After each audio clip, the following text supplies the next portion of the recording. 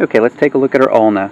Okay, again, the ulna is easily identifiable because we have this big, giant C-shaped thing with almost like a hammer end to it. That's the proximal epiphysis of the ulna.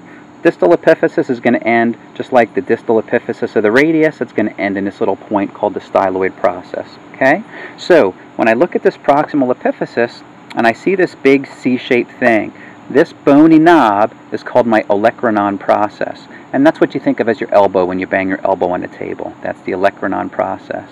This area, the inside scoop of the C, is referred to as the trochlear notch.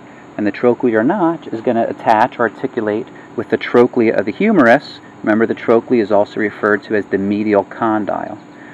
Then when I look at this inferior sticky out thing right here, kind of look from an anterior view, and I've got the sticky out thing right there.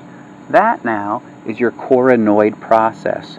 Again, keep your spelling in check. I've got a coronoid here. In the scapula, I have a coracoid. In the mandible, I have a coronoid. This is the sticky up thing. This is your coronoid process.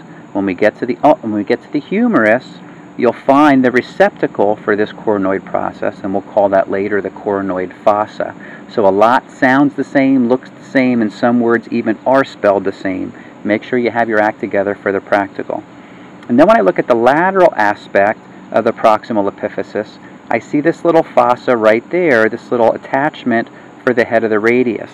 And what's going to happen is that radial head is going to work its way in there, and that's where the pivot rotation is going to take place at the proximal radial ulnar joint. So this little depression then is referred to as the radial notch. If the radial notch fits the radius and the radius is lateral, then I must be looking at now a right ulna. Okay, so get your bearings and name what you see.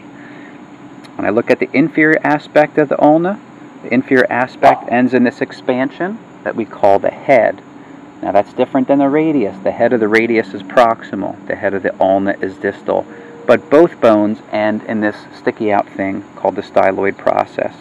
So a quick review of the ulna then. I've got my olecranon process, my trochlear notch, my coronoid process, my radial notch, my styloid process, and the head of the ulna. Okay, and there we go.